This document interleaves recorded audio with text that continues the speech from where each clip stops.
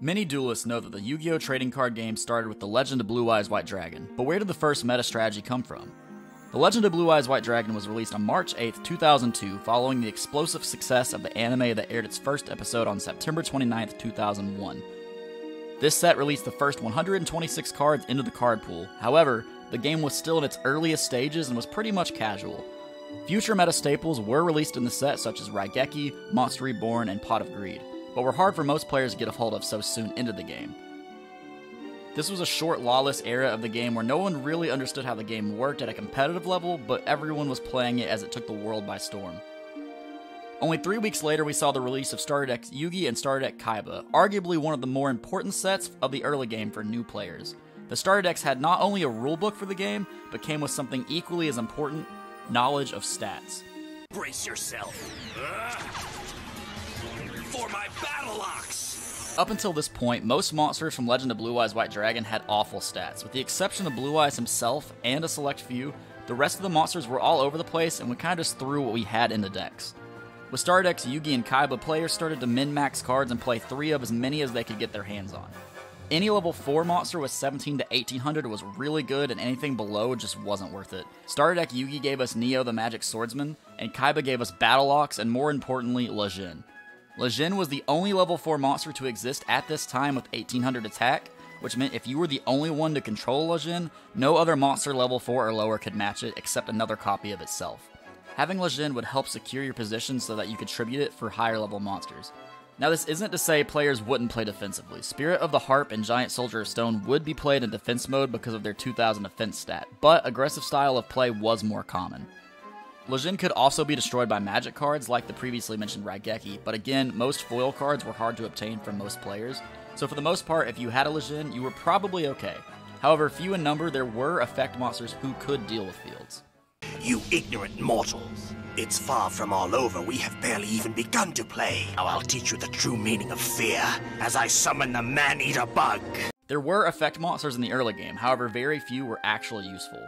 Wall of Illusion and Man-Eater Bug were by no exaggeration the most powerful effect monsters at this point.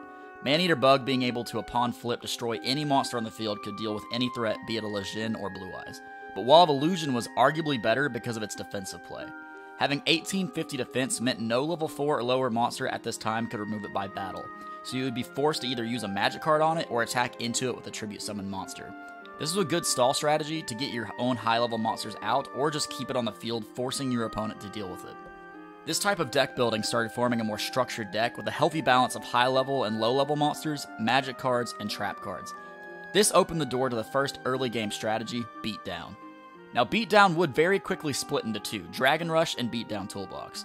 Dragon Rush would try and summon Blue Eyes White Dragon, as he was the most powerful monster in the game with a whopping 3000 attacks to overwhelm the field. The most common way duelists would attempt this would be with the Lord of D and the Flute of Summoning Dragons, which released in Starter Deck Kaiba. Beatdown, however, focused on summoning a monster who took one less tribute, Summon Skull. Vulnerable to a physical assault. Summon Skull! Attack! Summon Skull was stronger than any other 1 tribute monster and stronger than most 2 tribute monsters with its huge 2500 attack. While Summon Skull couldn't stand up to a Blue Eyes White Dragon, it could destroy any monster the opponent summoned to stop Blue Eyes from coming out. Many variants of the 2 decks would see play, but it was clear that Summon Skull Beatdown was the way to go. As more sets released, the 2 decks would see some change with how they were constructed. On June 26th of 2002, Metal Raiders would release, bringing it with 144 cards into the card pool. In these 144 cards, one reigned supreme, Mirror Force. Mirror Force was immediately a staple, and like staples before it, any deck running it was better for it. Blue Eyes and Summon Skull now faced a threat from attempting to attack that could wipe the opponent's board clean of attack position monsters. There were other traps heavily used in this set, for example Magic Jammer and 7 Tools of the Bandit, as Metal Raiders introduced the idea of negation into the game. Witch of the Black Forest and Sangan released in this set as well, which would eventually find their way into the deck that won the first World Championship, Hand Control, but Hand Control would not come into being until a few sets later, so they would see experimentation in many decks until then. Most notably Witch of the Black Forest, as she could add Summon Skull directly to the hand. Also debuting in the set would be 7-Colored Fish and Dark Elf. 7-Colored Fish was another vanilla 1800 monster who could replace Neo the Magic Swordsman or Battle Ox, and Dark Elf could replace Giant Soldier of Stone or Spirit of the Harp because its 2k stat was an attack rather than defense. Now, there are many cards I did not mention in this video that did affect the metagame and were seeing play. Just one example is Heavy Storm. However, for the sake of this video, it did not change the meta from being centered around Beatdown, so we didn't get into those cards heavily in this video. For the early game, Beatdown would dominate the competitive scene, being played at every card shop and every playground that had competitive play.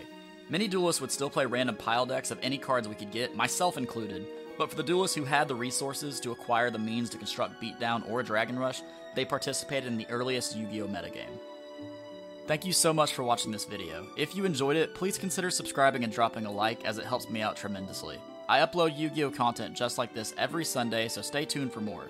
I also live stream Monday through Friday live Let's Play series at 11 PM Eastern Standard Time. Stop by sometime if you're interested in saying hi and hanging out. Until next time, duelists.